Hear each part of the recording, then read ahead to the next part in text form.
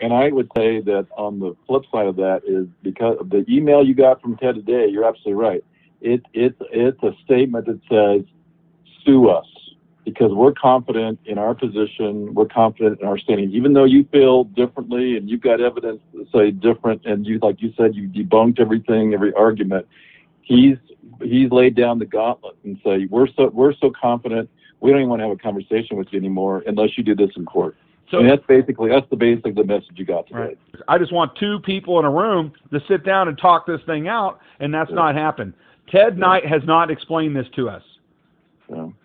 That's the clearly he feels like the explanations have been made, the argument's been made, the answer's still no, basically, and they're standing on that. The sheriff says it's only a policy issue.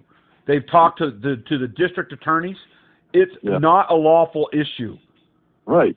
It's only a policy problem. But they haven't analyzed it nearly as much as you have. So I mean, they're speaking to whether or not they can be involved in enforcing anything, and they're right. It is a school policy. It is a educational statute, a Colorado statute.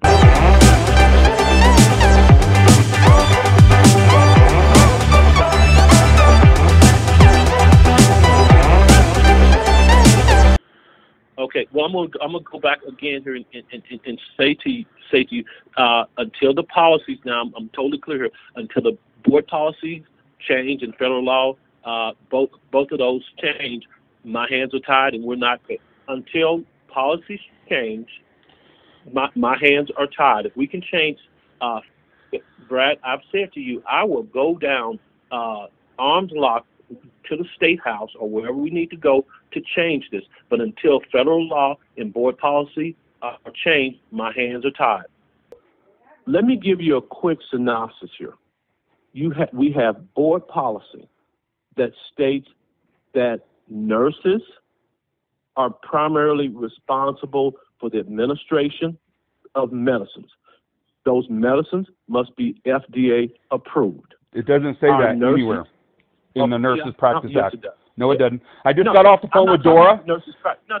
I'm talking about board policy. Then change board policy, it. Sir. Then change it. Okay. You recommend that they change it. Policy. Then you recommend they change it, and you change it for the life of children. Yeah. Okay. So my point is, we're working with policy here. Then change it. You have all the power. Okay. Yeah. No, Brad, that's a false assumption when you think that the superintendent has all the power or the board. Okay, David Ray says it's up to you. That's not true. You say it's up to David Ray. So we're confused as all get out as parents. Let me tell you what. Now, let me tell you this. I'm not scared of anything. I don't hide behind anybody.